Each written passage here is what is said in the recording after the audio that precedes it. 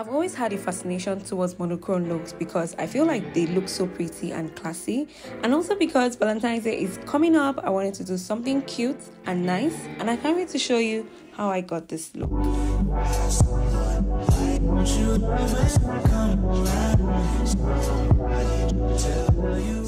For brows, I'm going to be using the Zaron Cosmetics Brow Bank to hold my brows in place. As always, letting it to dry before I go in with the brow pencil to fill in the brows. I tend to use a brow pencil with a color that's a bit darker than the brow hair to give it a much more fuller look. To clean underneath my brows, I'm going to use the OG LA Girl Concealer in the shade Toffee, using an angle brush and blending it all out. For my eyelids, I'm going to be using the new Prime and Prop eyeshadow palette by Zaron Cosmetics. Each palette comes with a primer, and I'll be using 3 palettes to create the eye look for today. I'm starting by priming my eyes and then going in with the pink eyeshadow from the Peacock palette in my crease. With the Zaron blending brush, I'm going to blend it all the way from the inner corner to the outer corner, leaving the center of my lids open. This pink eyeshadow appears very pigmented and is such a very pretty shade. Next, I'm going to be using the purple shade from the Sparrow palette to fill in the center. This eyeshadow appears similar to the pink eyeshadow from the Peacock palette. It wasn't what I was expecting. The color is super pigmented and very beautiful. Rather than using an eyeliner, today I decided to use a soft black eyeshadow from the same palette. Using an angle brush, I'm going to start with the lower lash line in the outer corner, pulling out a wing and joining it to my top lash line, and then filling it in. Using an eyeshadow makes everything look softer and more delicate. I'm going to smoke that shadow towards the center of my upper lash using a defined brush that gives you a nice cat eye, and do the same thing for my lower lash. It's time to add a delicate glitter right in the center of the lid. I'm going to be using the only glitter shade in the Pelican palette. This is a super sharp shadow. I'm just using a flat shadow brush to apply it.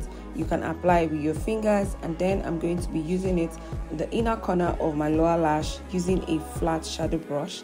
I love the formula of this glitter. You don't need an adhesive or a base, and you can apply it dry and directly on your lid.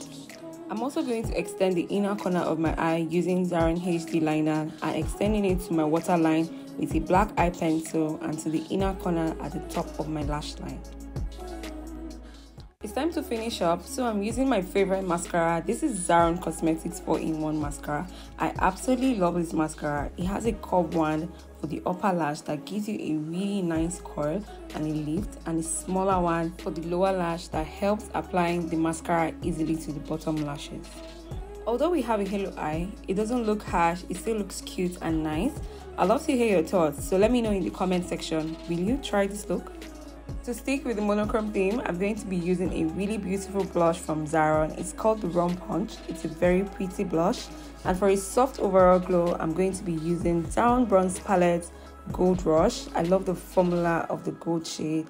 It's not chalky, it's really soft, and it melts into the skin and gives you that beautiful glow. And on my lips, I'm going to line it with a clear lip liner pencil, and for the lip color, I'll be using Zaron Matte Lip Fix in the shade Shady to give a soft and neutral lip and to complement the entire eye look. And here is a complete look. It's almost like you get ready with me for Galantines brunch day.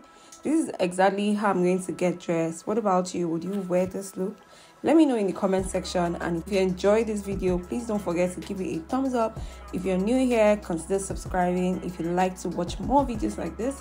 Alright, thank you for watching. I will see you in my next video. Bye.